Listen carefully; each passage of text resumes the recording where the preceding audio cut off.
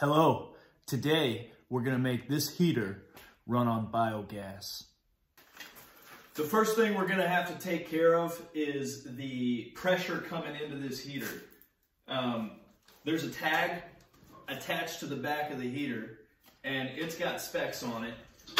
This heater is calling for an inlet pressure of between 14 and 7-inch water column. So converted to PSI, that is 0.25 to 0.5 PSI. So we have to acquire a regulator that will bring our inlet pressure from the tank down from at highest 300, right? We need a regulator that'll go from 300 down to between that range. This regulator that I found can be found in the description to this video. You can buy one just like this and it'll go from 300 down to, I believe this one goes to 11. It's definitely in that range though. So check that out. Now that we got the pressure good to go, let's do it. Right here under where it says natural gas only, you'll find a inlet to this heater. That's a regulator in there that brings it down to 4.5 inches of water. You'll need one of these fittings. That's 3/8 inch NPT to 3/8 inch flare. You can find that fitting also in the description below. The flared sides of these adapters don't need any Teflon tape, but make sure you tape the NPT sides so you get a good seal.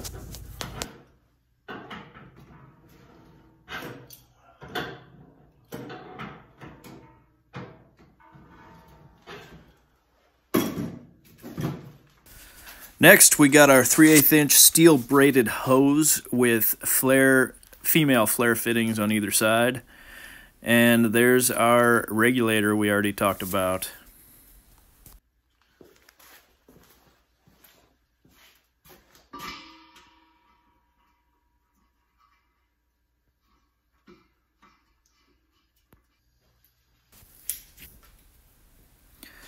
Making sure everything's flowing fine, everything's working like it should. The flared end of these fittings on either side of the hose, those don't need Teflon tape, but the NPT sides do. Remember that.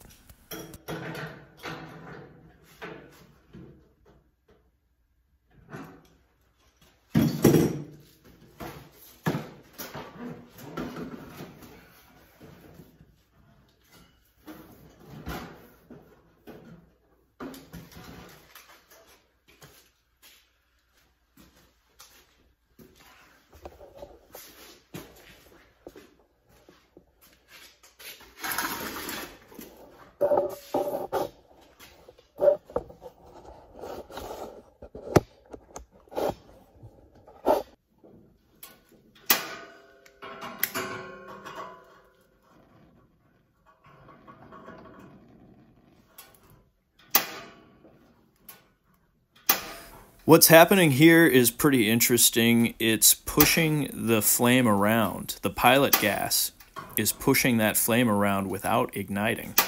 And the reason for that is the gas is too lean. It's mixing with air. There's a little manifold in there. So it's not able to light. So to make that adjustment is no problem. We just have to take the face of this thing off. Now there's 2 Phillips head screws on either side, 4 total. Once you get those out, the face of this thing will slide off. You got to kind of whack it on the bottom and push the face upward and it'll come off for you.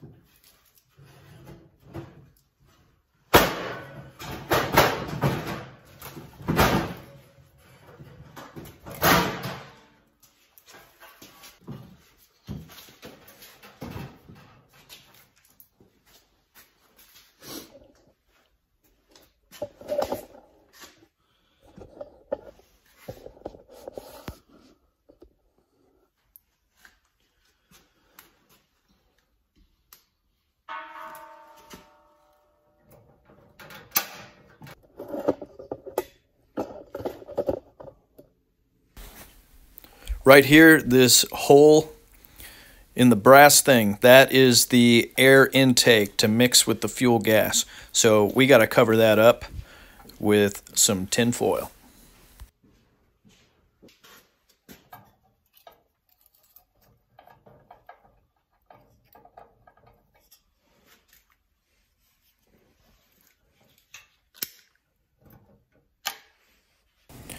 Boom, the pilot's lit now. At this point, I did run into a pretty interesting problem though. There's two wires going in there, the black and the white. The black one is for an auto start. The white wire is a probe. And if that gets cold, if it's not hot enough, it'll shut gas off as a safety measure. It'll shut gas off to the entire heater. And I do like that safety measure. I want to keep it. But my biogas, for some reason, wasn't able to keep that probe hot enough. I think the probe's too far away. I don't know why I ran into this problem. And it took me about 2 hours of tinkering to come up with really a good solution. My answer was to take that one Phillips head screw out and swap places for the lighter, the auto ignition, and the heat probe. So I put the heat probe where the auto ignition is. And the auto ignition, I just left dangling. It's not going to work anymore. This thing's always going to have to be lit with a lighter.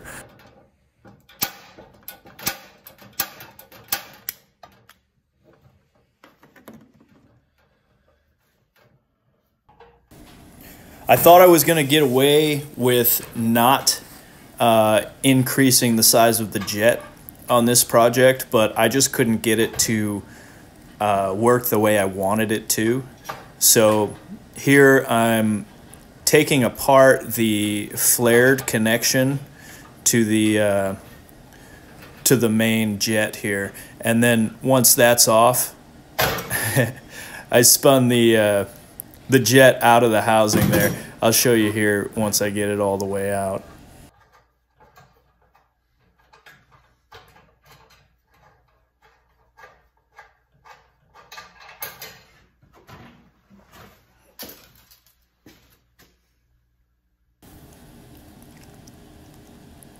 Now all I did was open that little hole up to the next largest size, which was 5/16.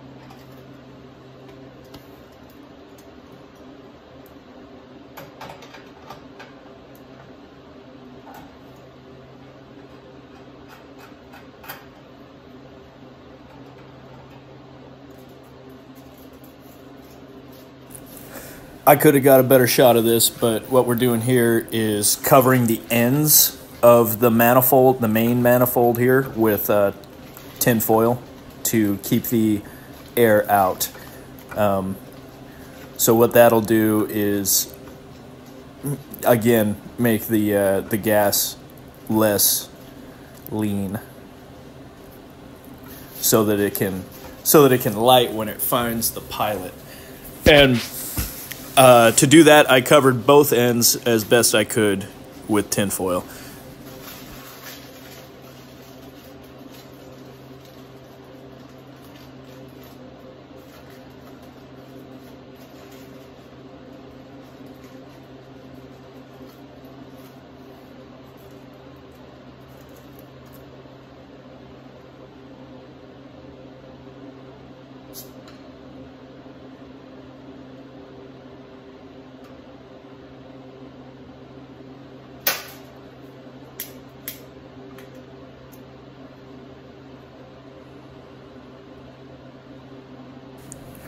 At this point, the heater is working.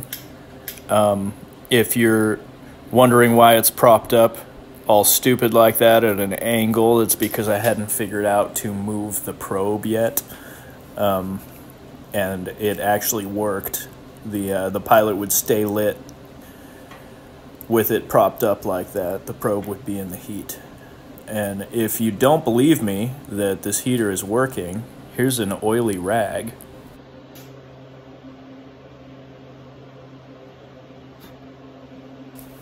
That heater is hot. It's putting off a lot of heat. There's only one thing left to do. Let's put the face back on, and then we'll do a little demo. You can see how well it works.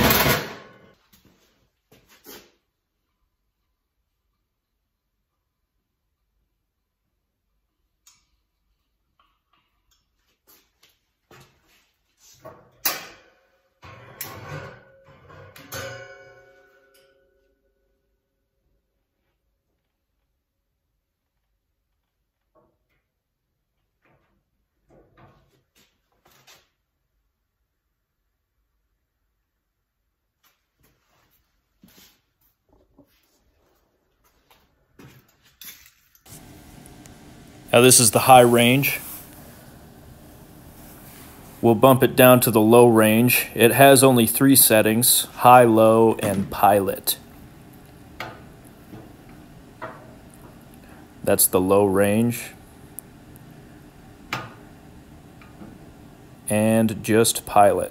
Now to go from pilot to lit, I had to go to high first. I couldn't get it to light itself on the low range. So I go straight to high and it lights from pilot, and then I'm free to do what I want.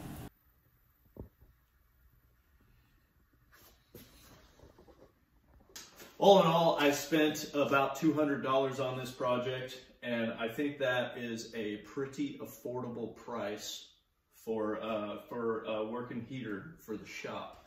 Free fuel forever. This is part of the value here is that I don't have to rely on anybody for this energy. This is mine. So there's links to all of those 4 things: the regulator, the adapters, the hose, and the heater. There's links for all of that in the description, and if you use those links to buy this gear, 2 things will happen. You'll have the exact same gear that I used in this video, and those are affiliate links. I'll get paid, and that will help to fund future projects like this one. Thanks for watching.